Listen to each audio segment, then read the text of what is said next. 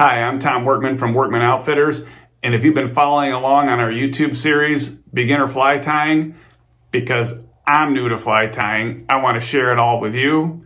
Today we're going to talk about the tools, specifically what a whip finisher is and how to use it.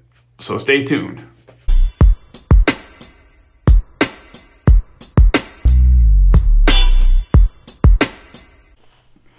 Okay, so this is a whip finisher, and you need this when you're fly tying.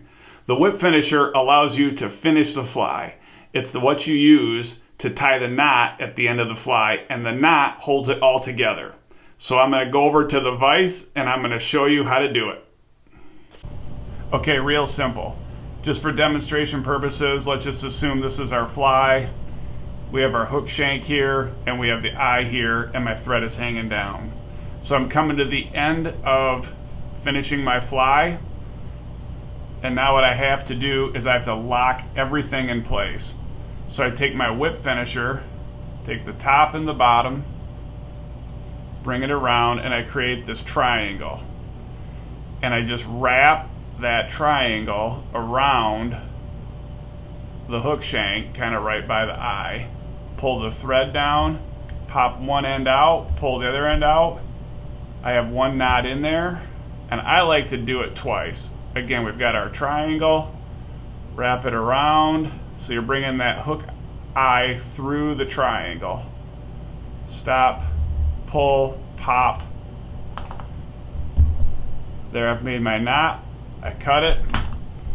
And sometimes if you want to, you can take some UV clear finish. I like the thin, dab it on there, hit it with your UV light, and it locks that all in place.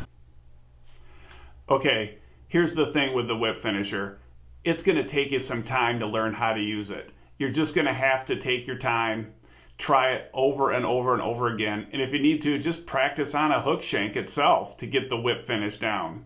That's how I did it. Hey, these are just little tips from me as I go through this journey of learning how to fly tie, and I hope that you can come along with me. Hey, if you like this video, give it a thumbs up. If you didn't, give it a thumbs down. Subscribe to the channel. And until next time.